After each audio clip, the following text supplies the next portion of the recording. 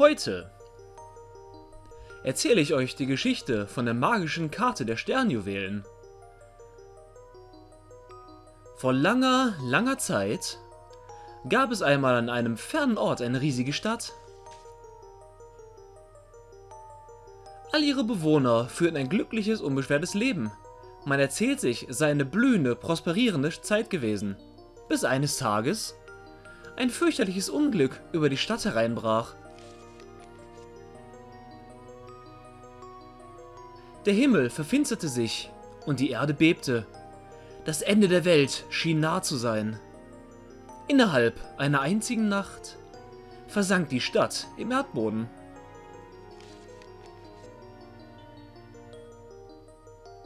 Viele, viele Jahre später war die Stadt bereits zu einer Legende geworden. Als keinerlei Spuren mehr ihre Existenz bezeugten, kamen Menschen, um erneut eine Stadt zu gründen.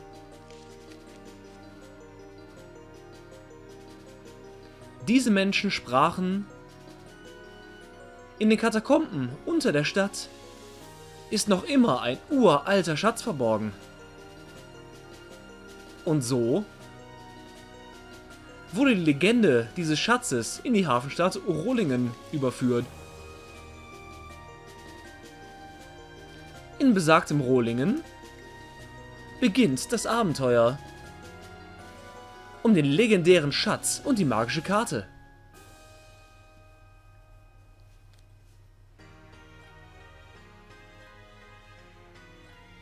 Endlich lässt Toadsworth mich einmal allein. Unter seiner ständigen Aufsicht machen Reisen gar keinen richtigen Spaß. Gelegentlich möchte ich mir schließlich auch mal etwas alleine ansehen. Aber irgendwie herrscht eine seltsame Stimmung in dieser Stadt. Hey da, junges Fräulein! Ruft mich da etwa jemand? Ganz genau, junges Fräulein. Willst du dir nicht etwas Nettes kaufen? Ich habe die schönsten Waren der Stadt. Also...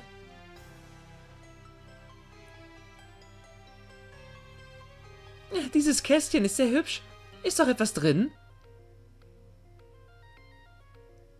Es heißt, in diesem Kästchen befindet sich die Karte zu einem legendären Schatz. Aber nur jemand, der vollkommen reinen Herzens ist, kann es öffnen. Aber sie selbst, wenn eine wie ich es berührt, passiert gar nichts.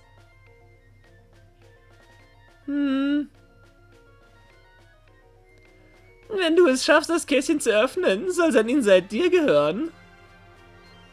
Ein altes Weib wie ich würde damit wohl ohnehin nichts anfangen können. Nun, junges Fräulein, was meinst du? Willst du das Kästchen aufmachen? Na gut. Ein kleiner Versuch kann ja nicht schaden. Die üblichen letzten Worte, bevor ein Desaster passiert. Und damit herzlich willkommen zu Paper Mario, die Legende vom Äonentor. Copyright 2004 Nintendo. Ja, es ist Zeit, in die Paper Mario Reihe zurückzukehren, nachdem wir erfolgreich durch Paper Mario durch sind und der Release von Paper Mario und der Origami-König vor der Tür steht. Laden wir natürlich von der Memory Card. Was sollen wir auch sonst tun? Und dann habt ihr diese schöne leere Datei geladen. Ich bin schwerst beeindruckt. Und dann fangen wir einfach mal mit dieser Datei an. Und da wir in diesem Spiel Mario spielen, nennen wir uns einfallsreicherweise Mario. Ich weiß. Hochkreativ. Möglichkeiten, kreativ zu sein, kriegen wir später noch. Ist dieser Name okay? Mario! Jawohl, ich werde nicht den Powerschalter betätigen. Ich bin mal so dreist und unterbreche das Spiel nicht beim Speichern. Ist, glaube ich, auch besser so. No, wieder schön am guten alten Mario-Haus. Guck mal, wieder Paracarry dabei. Die Post ist da. Tschüss, Paracarry. War nett, dich gesehen zu haben. Ja, und da haben wir Luigi. Natürlich ist er derjenige, der die Post holen darf. Ja, warum sollte sich Mario auch selber aus dem Haus bequemen? Hey Mario, Prinzessin Peach hat sie dir geschrieben. Ich darf den Brief doch bestimmt vorlesen, oder? Nein. Das ist meine Post, nicht deine. Also gut, mal sehen. Hallo Mario. Ich befinde mich gerade auf einer Reise durch die Provinzen des Königreichs. Auf dieser Reise fiel mir eine seltsame Karte in die Hände. Angeblich eine Schatzkarte. Ich habe sie in einem Kästchen gefunden, das mir eine Marktfrau in Rohlingen gab. Aber ich wage es nicht, mich allein auf die Suche nach dem Schatz zu begeben. Deshalb möchte ich dich bitten, mich auf der Schatzsuche zu begleiten. Die Schatzkarte schicke ich mit diesem Brief. Bitte nimm die Karte und komm hierher. Ich erwarte dich am Hafen von Rohlingen. Deine Peach. Selbstverständlich fragt sie nicht nach Luigi. Warum sollte sie auch? PS, ich zähle auf dich. Also auf der Karte, die wir unten im Bildschirm gesehen haben, habe ich kein PS gesehen. Ja, tatsächlich, Mario. In dem Umschlag steckt eine alte Karte. Sieh dir das nur an. Wie hat sie da reingepasst? Die sieht viel zu groß aus. Es ist eine sehr hübsche Karte.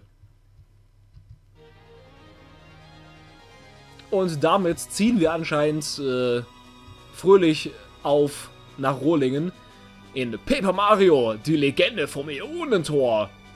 Mal wieder. Ist gut, dass wir uns die erste Opening Cutscene noch angeschaut haben, ansonsten wären wir leicht verwirrt. Na, anscheinend muss ich diesen Title Screen sogar wegdrücken. Damit hatte ich jetzt nicht gerechnet. Nicht unbedingt.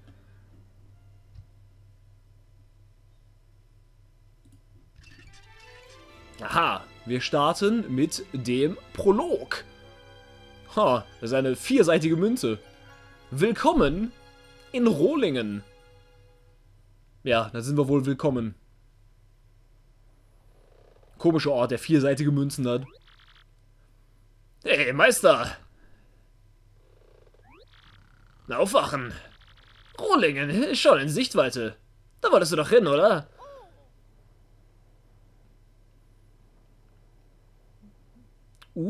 Eine sehr hübsche Stadt. Wir legen gleich an. Na, ist klar, für deinen kleinen Landgang. Ich glaube, der Landgang wird etwas mehr als klein. Also, in dem Sinn, dass es länger als klein sein wird. Länger als kurz. Länger als klein macht nicht unbedingt viel Sinn.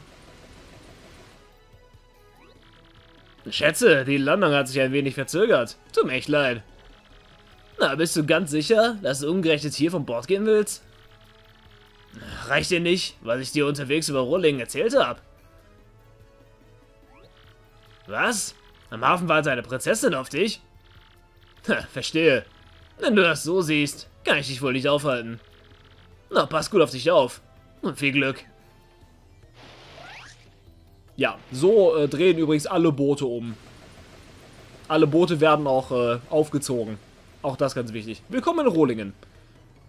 Ja, sind wir schon direkt am Wasser. Wir sollten nicht ins Wasser fallen. Wenn wir uns an Paper Mario 1 erinnern, ist im Wasser meistens irgendwas, was uns umbringt. Und das hier ist Rohlingen. Nur Verrückte kommen in diese Gangsterstadt. Na, er scheint auch so einer zu sein. Na, ich gebe dir einen Tipp. Da drüben ist ein Speicherblock. Wenn du ihn berührst, ist gespeichert. Nein. Wirklich? Nö, du weißt schließlich nie, wann es dich erwischt. Ja. Schau mal, was hat er zu sagen? Was? Ein junges Mädchen in einem rosa Kleid? Nein, habe ich nicht gesehen. Nee, ist das etwa deine Freundin? Ja. Was ist? Was wollt ihr von mir? Was soll das? Tu nicht so scheinheilig. Läufst einfach hier herum und fragst jeden nach Sternjuwelen. Wir haben dich geschaut. Erzähl uns sofort, was du doch mal weißt. Ach, lass mich in Ruhe. Ich habe euch überhaupt nichts zu sagen. Na, du kleine Rutznase. Dir will ich eine Lektion erteilen. Los, Männer. Bringt diesen Wildfang in unser Hauptquartier. Ein kluger Schachzug. Oberst Cruxilius. Oh, wieso? Aber, halt, lass es sein. Ob wir da helfen sollten? Natürlich, wir sind Mario, wir helfen immer, ne? Na, mit euch gehe ich auf jeden Fall nicht mit. Basta! Na, und du, Schnauzbart? Los, erzieh dich! Oder willst du hier nerven? Ja, wollte ich eigentlich nicht. Du willst nicht? Da werden wir eben erstmal dir eine Lektion erteilen. Ja, und damit fangen wir diesmal früh mit unseren Kämpfen an. Flucht in diesem Kampf nicht möglich. Ja, jetzt schon fast erwartet. Jetzt beginnt der Kampf. Ja, du musst diesen Kerl auf alle Fälle schlagen. Wer bist du überhaupt? Details erkläre ich dir später. Den Kampf kannst du Sprung und Hammer einsetzen. Okay. Dann hämmern wir den doch erstmal. Oh, wir haben von Anfang an unsere Action-Commands. Und wir haben auch von Anfang an unsere Cool-Commands. Das sind etwas, die definitiv neu in diesem Spiel sind. Aber die stylish Cool-Commands sind einfach stylisch und cool. Von daher werden wir möglichst versuchen, uns daran zu erinnern, wo die eigentlich sind. Ich habe verdammt lange 1000 Year Door, wie ich das Spiel wahrscheinlich häufiger nennen werde als die Legende vom Äonentor. Habe ich schon lange nicht mehr gespielt. Also wir schauen mal, wie gut meine Erinnerung noch so ist, wo die ganzen stylish Commands sind und so. Sehr gut, du bist ja super. So machst du diesen Hornochsen ruckzuck fertig. Aha, sogar erfolgreich verteidigt. Mann, bin ich hervorragend.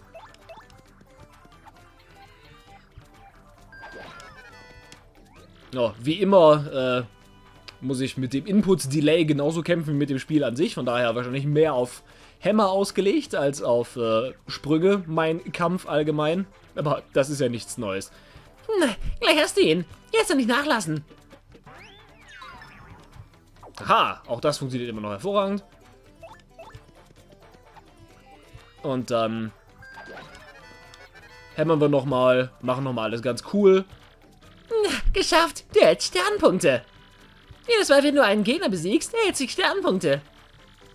Für je 100 Sternpunkte steigst du ein Level auf. Merkt ihr das gut? Ja, und dafür kriegen wir 9 Sternpunkte. Außerdem haben wir anscheinend direkt schon 100 Münzen. Wir haben also Taschengeld mitgenommen. Du bist ziemlich stark. Da hilft wohl nur noch. Antreten! Oh, er hat eine Armee mitgenommen. Wenn wir da doch jetzt nur einen Hulk hätten. Ergreift sie! Irgendwie sind wir vor allem gerade irgendwie nach vorne teleportiert worden. Na, schnell, hierher! Gut, dass wir einfach weggehen können. Los, verschwinden wir, bevor diese Typen irgendwas merken. Tun wir. Mario nickt ganz freundlich. Sieht aber hübsch aus mit den ganzen Feinden da vorne. Das ist etwas, was der N64 definitiv nicht konnte. Also muss man die Power des Gamecubes mal zeigen. Hey! Halt!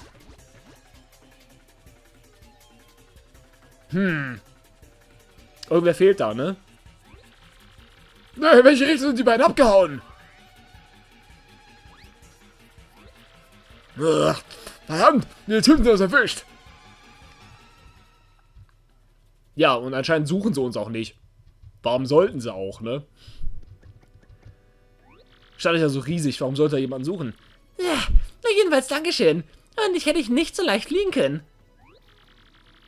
Und das ist deine ganz persönliche Belohnung. Wow, den habe ich nicht gebraucht. Ich heiße Gumbrina. Ich werde es wahrscheinlich auch häufiger Gumbella nennen als Gumbrina, aber vielleicht gewöhne ich mich an die deutschen Namen. Und ich bin Studentin an der Gumboldt-Universität. Na du, wer bist du? It's a me, Mario. Mario? Du bist dieser berühmte... Ach, dass ich dich hier treffe. Aber... du scheinst auch gerade erst angekommen zu sein. Also, die scheint es irgendwie unheimlich. Überall lungern seltsame Typen herum. Aber was kann man von einer Stadt namens Rohlingen schon anders erwarten? Wenn es hier nicht diesen legendären Schatz gäbe, wäre ich niemals gekommen. Schatz? Ja, das ist auch das mit legendären Schatz. Was geht da im Hintergrund los? Plötzlich kommen irgendwelche Piantas um die Ecke. Moment mal, was soll das denn heißen? Aha, wir haben eine Karte. Das ist eine Schatzkarte. Wo hast du die denn her? Und warum zeigst du die einfach irgendwelchen random Gumbas, Mario? War Prinzessin Peach? Oh! Das scheint nicht sie gewesen zu sein. Oh, bist du das, Mario? Im Hintergrund werden irgendwelche Typen verprügelt. Ach. Hey, Kumpel. Na, was habt ihr davon? Echt so? Na, alles okay. Ein Kreuzer. Na, fiese Typen. Das gibt Rache. Anscheinend haben wir den Kampf von irgendwelchen Organisationen im Hintergrund. Währenddessen ist Toadsworth da und niemand interessiert, was er zu sagen hat. Ja, was für ein glücklicher Zufall, dass wir uns hier treffen. Ja. Was machst du eigentlich an diesem unglückseligen Ort, Mario? Ja, was? Na, Prinzessin Peach hat dir einen Brief und eine Schatzkarte geschickt. Und ihr wolltet euch am Hafen von Rohlingen treffen. Du willst wissen, wo die Prinzessin ist? Das wollte ich dich gerade fragen. Wir haben hier nur angelegt, um die Treibstoffvorräte des Schiffs aufzufüllen. Mit was für einem Treibstoff seid ihr denn unterwegs? Das Schiff, mit dem wir angekommen sind, war zum Aufziehen. Man kann ja mal fragen, ne? Ja, und als ich einen Moment unaufmerksam war, ist Prinzessin Peach einfach verschwunden. Ich dachte natürlich, sie würde gleich zurückkommen, so wie immer. Aber diesmal ist sie wie vom Erdboden verschluckt. Ich weiß wirklich nicht, was ich tun soll. Ich mache mir ernsthaft Sorgen. Aber jetzt bist du ja hier. Jetzt wird alles wieder gut. Du findest Peach bestimmt. Mir ist das zu viel Aufregung. Also Mario, bitte, finde Prinzessin Peach. Ich werde mich inzwischen in dem Toadhaus dort drüben etwas ausruhen. Übrigens, Mario, wenn deine KP-Kraftpunkte zur Neige gehen, dann solltest du in einem Toadhaus gehen. Dort werden deine KP wiederhergestellt. Ja, und was mich angeht, diese fürchterliche Stadt ist wirklich zu viel für mich. Also wirklich, unglaublich. Also wirklich, unglaublich. Warum er sich wiederholt, weiß keiner so genau. Prinzessin Peach, ist das nicht die Prinzessin aus dem Pilzkönigreich? Die du immer retten musst, wenn dieser komische Bowser sie entführt? Und du sagst, die Prinzessin hat dir die Karte geschickt? Anscheinend, ja. Na, wo mag die Prinzessin nur sein? Vielleicht konnte sie es doch nicht abwarten und ist schon auf alleiner Schatzsuche? Das glaube ich wohl eher weniger. Auf alle Fälle solltest du erstmal mit mir kommen. Ein Professor von meiner Uni ist zur Forschung über den legendären Schatz hier. Wir sollen ihm die Schatzkarte auf jeden Fall zeigen. Wieso müssen wir unsere legendäre Schatzkarte jedem Typen unter die Nase halten? Nur auf der Suche nach dem Schatz werden wir sicher auch die Prinzessin finden. Wunderbar, Mario. Dann suchen wir also gemeinsam weiter. Gumbrina gehört zum Team. Hooray! Tada! Schön, dass wir eingeblendet werden. Gumbrina hat folgende Fähigkeiten. Drücke X und sie gibt dir Infos über Orte, Personen und anderes in deiner Umgebung. Der Markt von Rohlingen. Dies ist das Stadtzentrum mit Läden und Kaufhäusern. Ein ganz schöner Betrieb hier. Aber ob das alles ehrliche Bürger sind? Das ist ungefähr. Erkläre ich dir einen Ort, wenn du X drückst und niemand in der Nähe ist. Das ist Gumbo, ein Gumba. Dauernd glaubt er, dass ihn irgendwer betrogen hat. So erkläre ich dir Personen oder Dinge, vor denen du stehst, wenn du X drückst. Und alles klar? Bei Gumbo, war nett, dich gekannt zu haben. Gumbrina kann dir wichtige Hinweise auf deiner Reise geben. Nutze diese Fähigkeit. Natürlich hilft sie dir nicht nur in der Oberwelt, sondern auch im Kampf. Schön, dass das zu diesem Zeitpunkt noch ein natürlich hilft sie im Kampf war. Ist nicht so, als würde der Rest der Paper Mario-Reihe sowas einfach ignorieren ab jetzt. Aber wer weiß, vielleicht wird es mit Origami König ja wieder besser. Man kann ja nur hoffen. Sie kann Gegner mit einer Kopfnuss angreifen. Und mit dem Scanner gibt sie dir Infos über Besonderheiten und KP der Gegner. Yay! Vor allem ist sie aktuell der einzige Partymember, den wir haben, von daher ist sie vom Grundsatz her die beste. Weil es geht nicht anders. Suchen wir zunächst mal den Professor. Ich bin nämlich auch gerade angekommen und habe keine Ahnung, wo er wohnt. Hast du keine Adresse von ihm bekommen? Na übrigens, Professor Gumbart sieht so aus. Aha, sehr vertrauenserweckend. Wunderbar, ja. Und im Gegensatz zum ersten Paper Mario hat sie tatsächlich HP. Ich weiß, ein Wahnsinn, dass sie ihre eigene HP-Leiste hat. Wenn wir uns jetzt mal unser Team anschauen, haben wir hier Gumbrina. Das kluge Gumba-Mädchen will Archäologin werden. Drücke und sie gibt dir Infos über deine Umgebung. Ihre Kopfnuss ist gefürchtet. Ja, wenn wir den Techniken-Check machen, sehen wir die Kopfnuss gegen einen Gegner und erkennt KP und besondere Stärken des Gegners beim Scanner. Und kosten beide 0 BP. Wie schön. Währenddessen haben wir noch Mario, der anscheinend ein Level 1 Jungstar ist. Cool. Okay, dann gehen wir mal den Professor suchen. Wie wär's mit in diesem Haus? Das sieht nicht wie das Haus eines Professors aus. Es sei denn, es ist ein Professor der Kochkunst. Dann vielleicht. Ja, Professor der kulinarischen Künste. Halt! Na, bleib weg! Na, vorhin hat mich jemand angerempelt und meine Kontaktlinse ist runtergefallen. Ich suche sie gerade. Mach jetzt nur keinen falschen Schritt. Ihr dürft euch auf keinen Fall bewegen. Bleibt, wo ihr seid. Okay. Ja, leider geht das Spiel nicht weiter, wenn wir uns nicht bewegen. Von daher... Klick. Oh, du bist draufgetreten. Meine Kontaktlinse. Ich habe euch doch gesagt, macht nur keinen falschen Schritt. Das ist deine Schuld. Du willst mir meine Kontaktlinse ersetzen. Hast du kapiert? Kauf mir eine neue. Gut, dass Mario einfach sagt, nö. Wenn das so ist, wirst du sehen, was du davon hast. Bis du mir eine Kontaktlinse ersetzt hast, werde ich dich nicht nach Westend lassen. Ja, sie ist ein verdammt guter Footballspieler. Nee, schafft es perfekt, uns zu blocken. Da müssen wir in der Tat eine neue Kontaktlinse kaufen. Aber erstmal schauen wir, was hier drauf steht. Die Streitigkeiten zwischen Mafia und Räuberbande werden immer heftiger. Ja, die haben wir schon gesehen.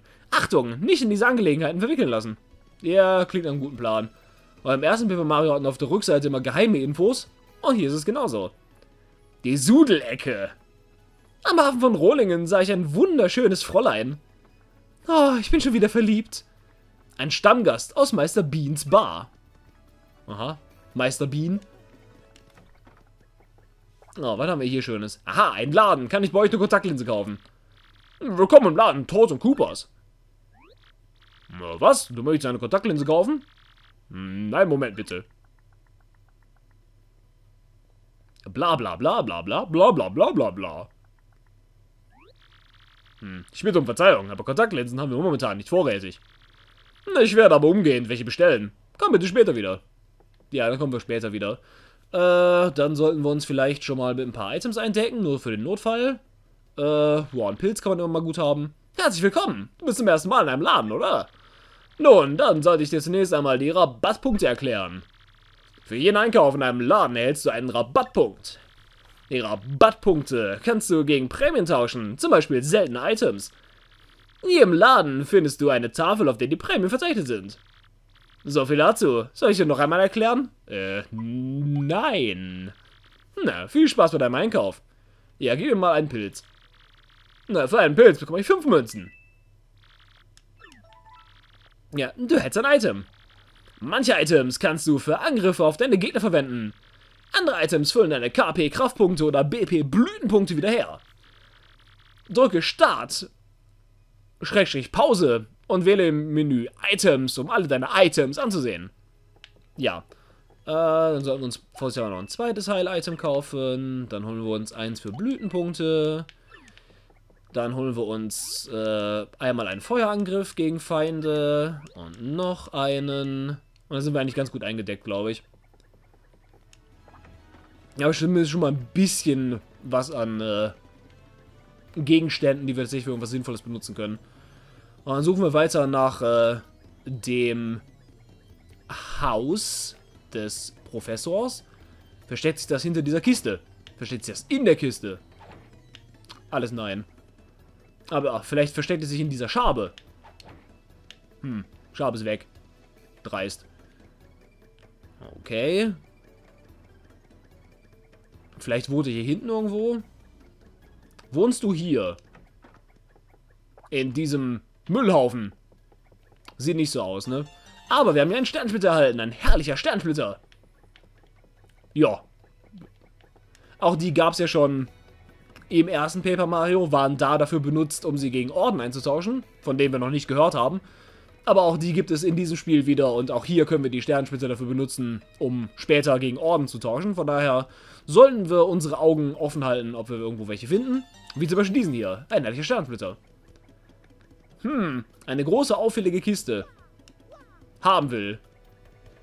Nicht kriegen wert für lange. Aber die Kiste ist auf jeden Fall schon mal da. Oh, haben wir hier was Interessantes? Das sieht nach einem wichtigen Item aus. Rot wie Rotbart. Dreimal Steiß. Blaubart. Schlug. Viermal Bonbon und Knall. Mit roten Augen. Schädel. Rubin. Bonbon. Rot wie. Er scheint irgendein Lied auf Dauerschleife zu singen. Oh, was soll das? Ihr unterbrecht einfach meinen schönen Gesang. Wer ich bin? Mein Name ist Corsario. Ich bin Händler und damit der reichste Mann hier. So siehst du auch aus. Ey, du da. Wie geht's? Ja, herzlich willkommen. Bitte mach's dir bequem. Dies ist Meister Beans Bar. Eine kleine Stätte der zwischenmenschlichen Begegnung. Wenn Worte plötzlich in 2 Zeilen stehen. Schwierig. Übrigens gibt es oben ein Toadhaus. Bitte nutze es, wenn du erschöpft bist. Ja, nee. Brauchen wir gerade nicht. Aber danke für das Angebot. So, dann schauen wir uns mal hier oben noch um. Irgendwo müssen wir den Professor mal finden. Hoffen wir. Aha, ein Sternflitter. Sehr schön. Mehr Sternschwitter für uns. Was haben wir hier Schönes drin? Inventur. Heute bis 11 Uhr geschlossen. Jetzt vermisse ich Conker, der seine Uhr rauszieht und überlegt, wie viel Uhr es gerade ist. Aber leider ist der nicht in diesem Spiel. Schade eigentlich. Naja, ich würde sagen, wir machen an dieser Stelle erstmal eine kleine Pause, da wir in Rohlingen angekommen sind und zumindest hier schon mal das Zentrum von Rohlingen ganz gut erkundet haben, inklusive dieses wunderschönen Galgens, der hier bestimmt nur aus reiner Zierde steht. Und ja, machen dann beim nächsten Mal weiter, damit den Professor unserer neuen Freundin zu suchen. Bis dahin. Aloha.